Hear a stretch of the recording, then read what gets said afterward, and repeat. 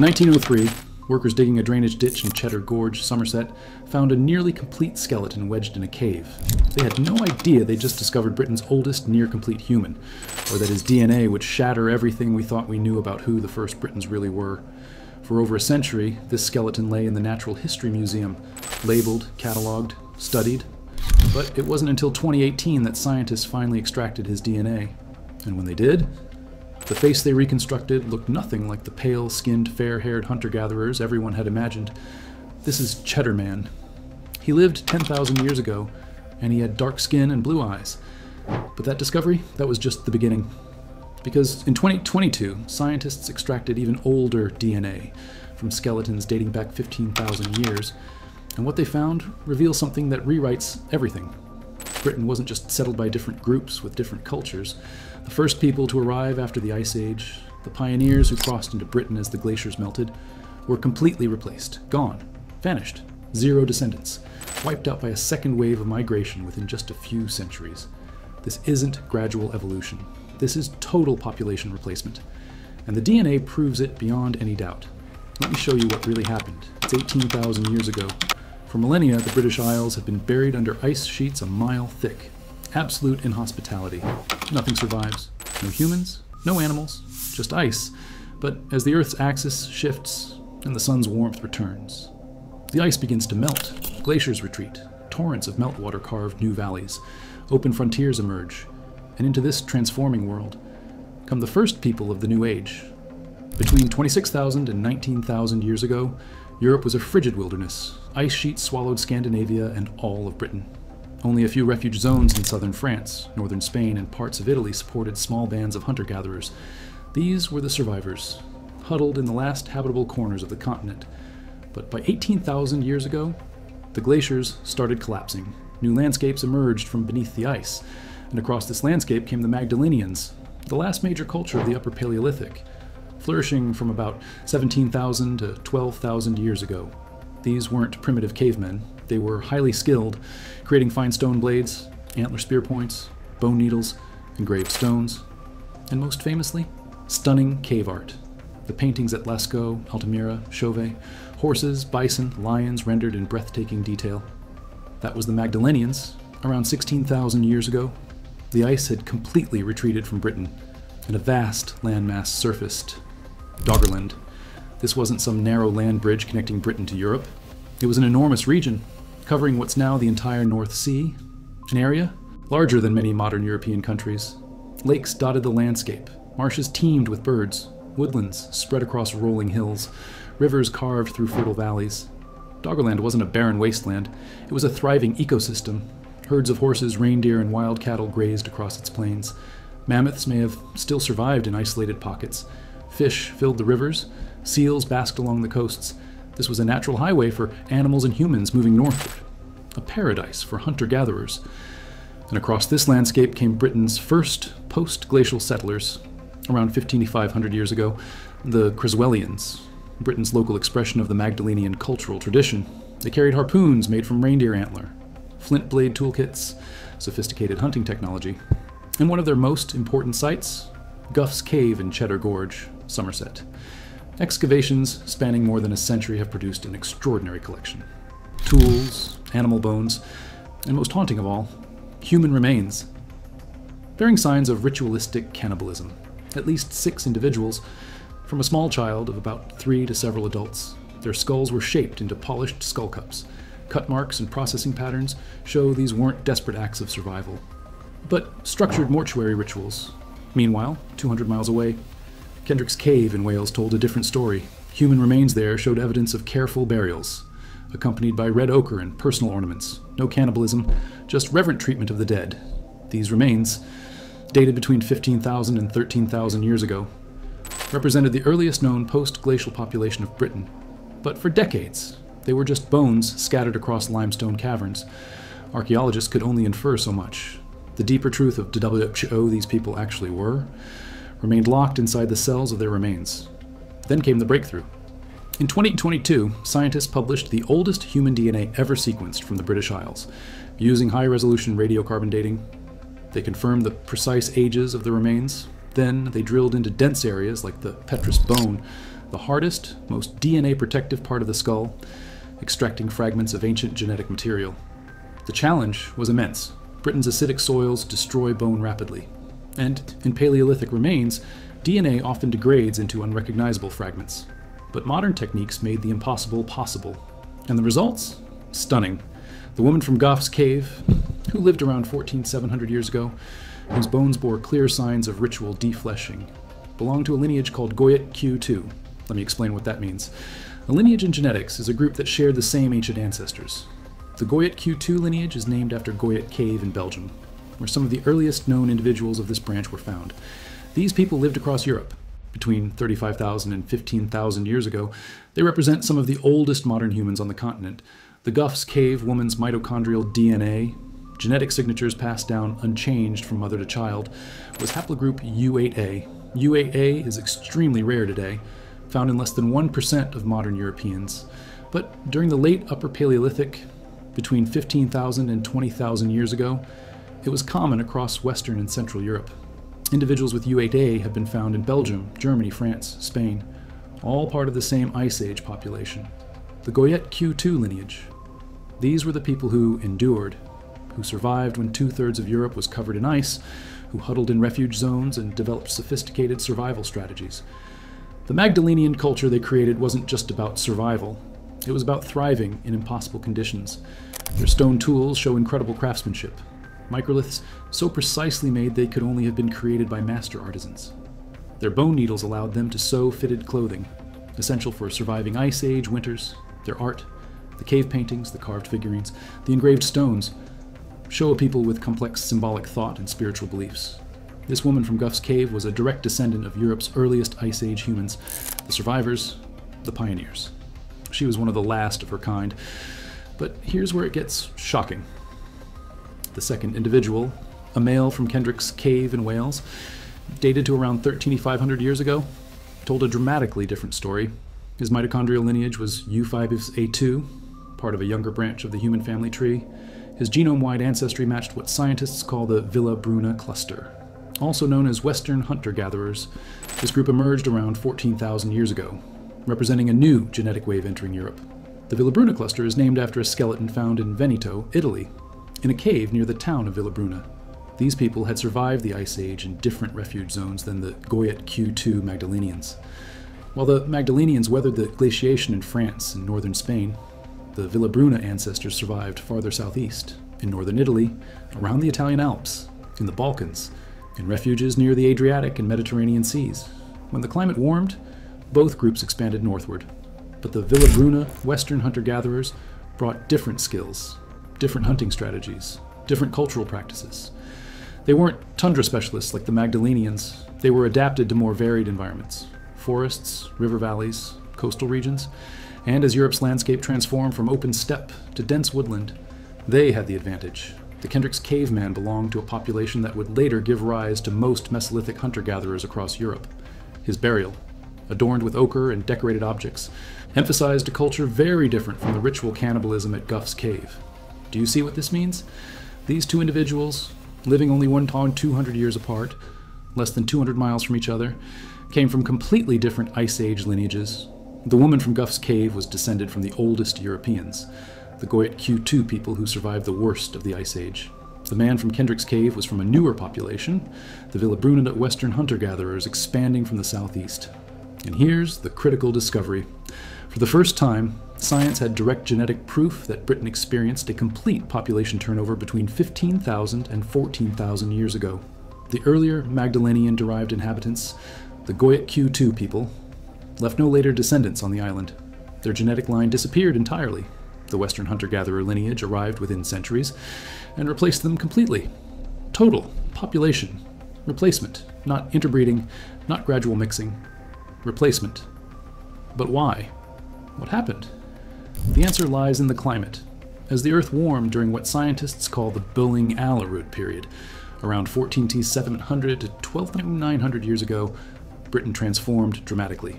The open icy steppe that had characterized the landscape, with its sparse vegetation and cold-adapted animals, began disappearing. Trees spread rapidly, first birch and pine, then oak, elm, and hazel. Within just a few centuries, Dense forests covered most of Britain. The animal population shifted completely.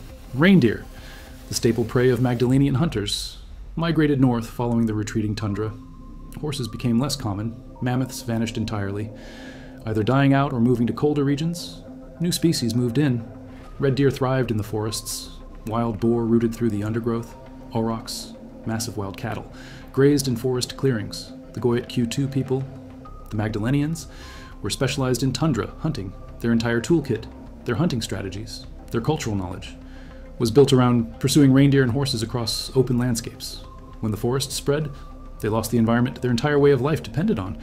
Some probably moved north, following the reindeer into Scandinavia.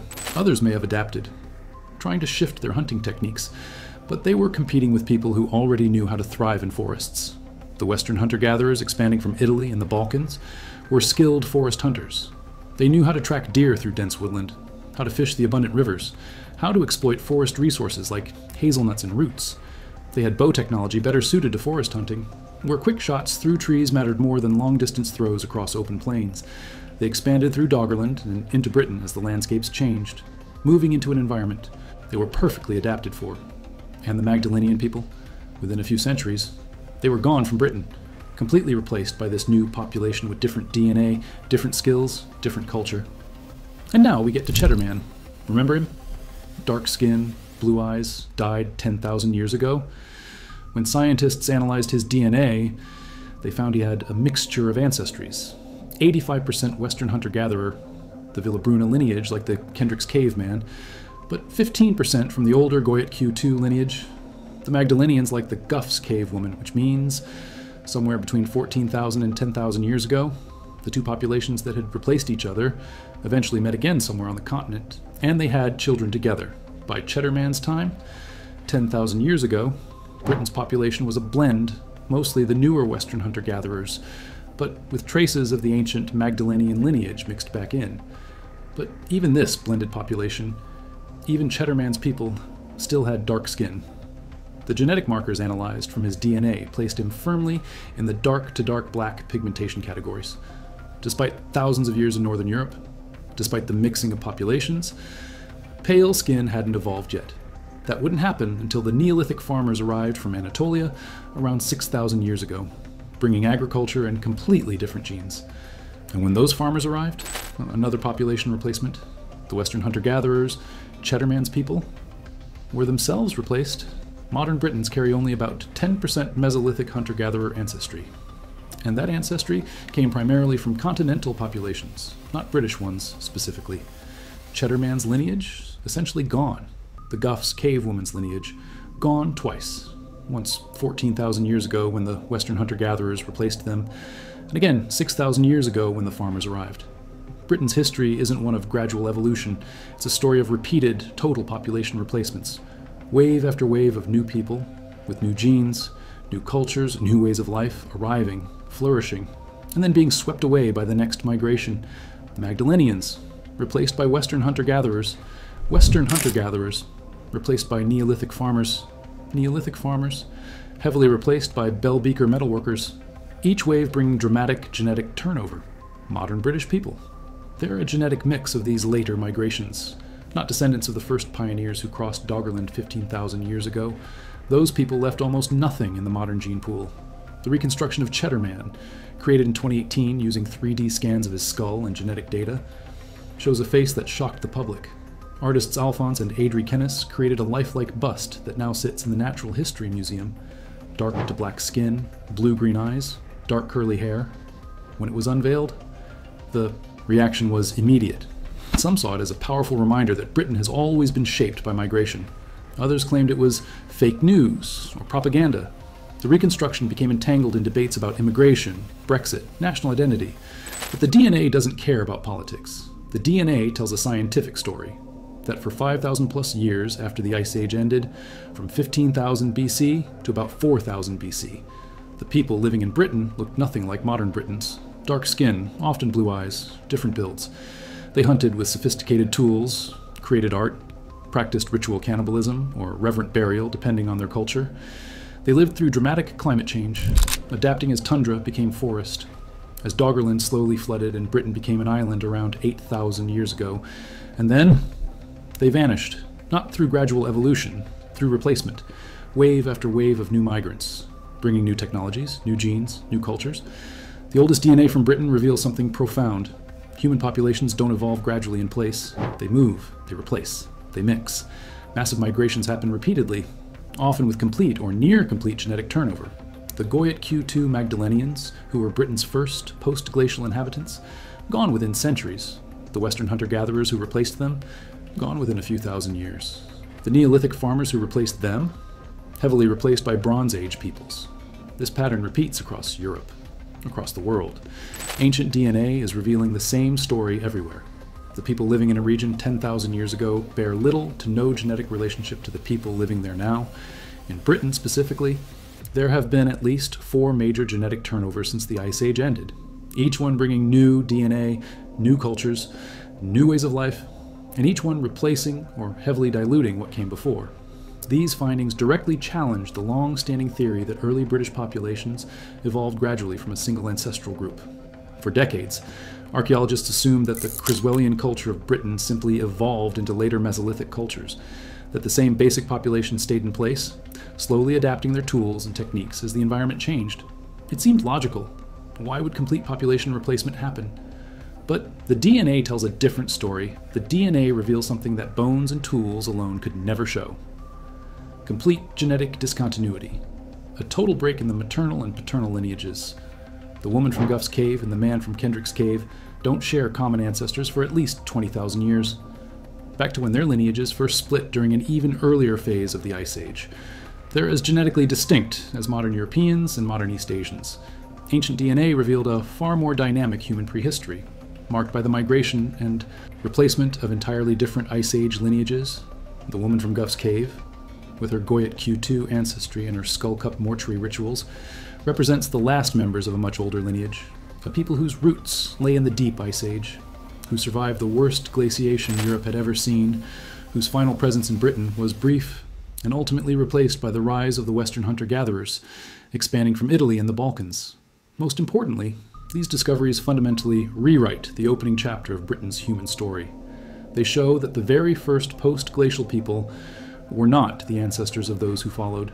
They were the last members of Europe's oldest modern human lineage, whose time had run out. Go back to that drainage ditch in 1903. When workers pulled Cheddar Man's bones from the cave, they thought they'd found an ancient Briton, and they had. But his story is far more complex than anyone imagined.